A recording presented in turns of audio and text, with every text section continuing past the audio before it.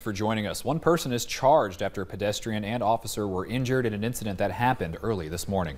According to police, at 12:22 a.m., an FPD officer noticed a suspicious vehicle parked in the 1200 block of University Drive North across the street from the Bison turf.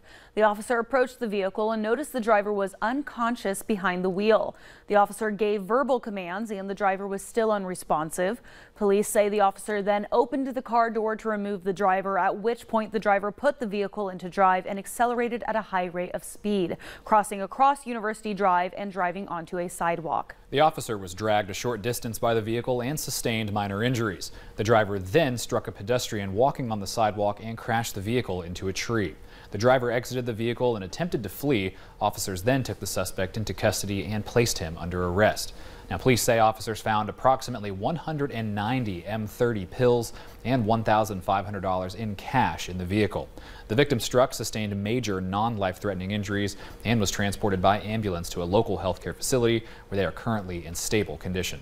The suspect was identified as 30-year-old Richard Nunez of Fargo. Nunez was charged with possession of drug paraphernalia, possession with intent to deliver, felony fleeing from law enforcement, aggravated reckless driving, driving under the influence resulting in bodily injury, felony reckless endangerment, and driving under suspension, which is his fourth offense.